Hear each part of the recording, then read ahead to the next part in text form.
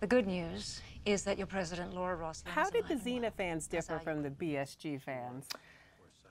The BSG people are much more sci-fi, very scientific, very intense. It's a dark show, so they have a lot of tolerance for that. It's quite a claustrophobic world.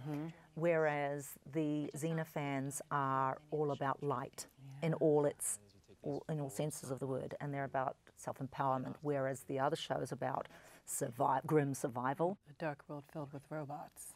Yes, skin jobs. Cylons. Yes.